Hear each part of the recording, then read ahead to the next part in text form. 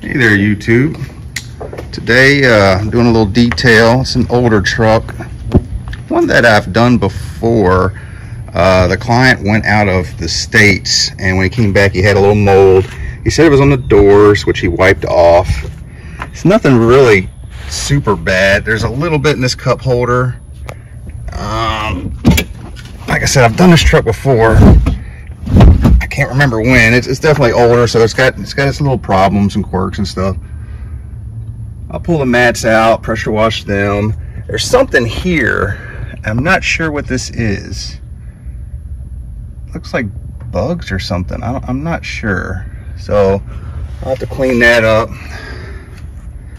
He was concerned with the vents. He wanted the vents to be steam cleaned.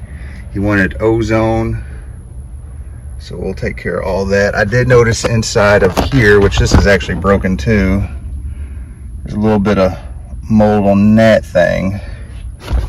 I'll get that off. This thing here, I remember it falling all the time when I had this vehicle before. Every time I'd pop it up, it seemed like it'd fall.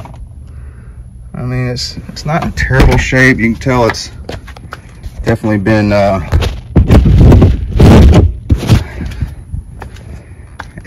needs a little lube probably on some of this stuff here.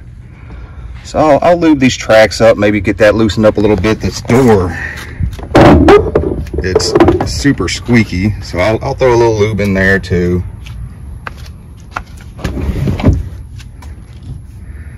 Doesn't look like the back's had too many people in it. Not in bad shape. He's just getting a basic detail with ozone, which my basic detail, I don't do any shampooing, which the seats still look pretty clean. I'm pretty sure I shampooed them before because he did have mold on the seats. I do remember that.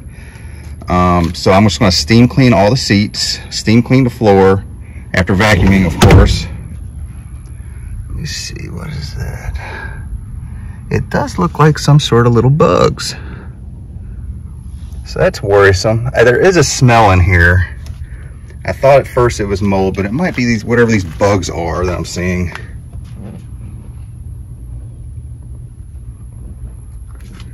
But basic detail, ozone, steam clean everything, get the vents, get the nooks and crannies. Nooks and crannies really aren't too bad. Like I said, I've done this car before.